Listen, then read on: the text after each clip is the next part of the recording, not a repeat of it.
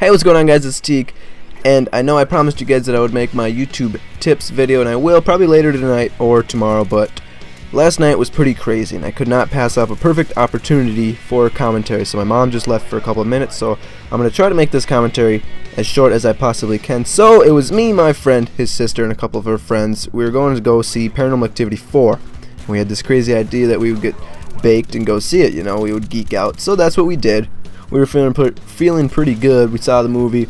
As for the actual movie, I don't really remember much of it, but it wasn't that scary. Like, I was kind of freaking out a couple times, you know, just because I was so messed up. But if I would have seen number 3 high, I would have, like, probably cried, honestly, because number 3 was way scarier than this one. Number 4 is not that good. I've heard Sinister is a lot better in Paranormal Activity 4, so I'm probably going to go see Sinister later.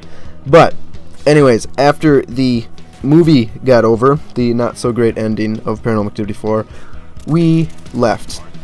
And, you know, I was still feeling it. We were all kind of still feeling it, and we were going down this hill. And the hill's got some turns on it and shit. And this person was walking on the sidewalk to the right of our car. And, like, we drive by him, and my friend turns around. He's like, yo, yell at them. Right as we're heading kind of for the woods.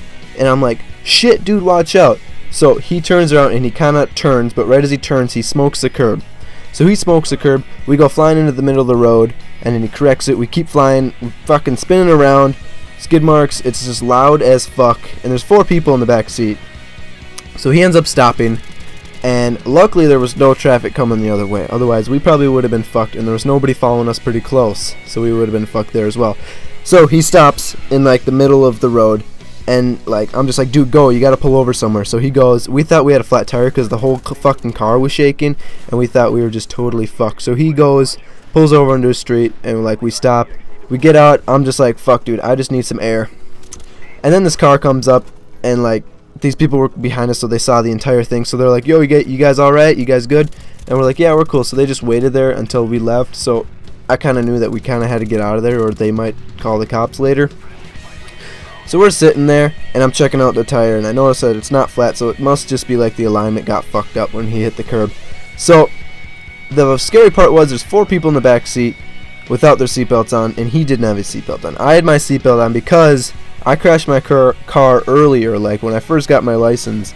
A couple months after I got my license, I crashed my Honda Civic, rolled it a few times. If I hadn't had my seatbelt on, I probably would have died. So ever since then, I've been wearing my seatbelt out all the time. If they would have died, I would probably had to explain to everybody how they fucking died, and they probably would have blamed me. So I would have felt like an idiot. So thank God that there was nobody coming from either way. Thank God that we didn't fucking roll it, and yeah. So anyways, guys, that's kind of my little story. I wanted to make this quick. Kind of just wanted to tell you guys. Hope you guys liked it, and yeah, I guess I'll just see you guys later.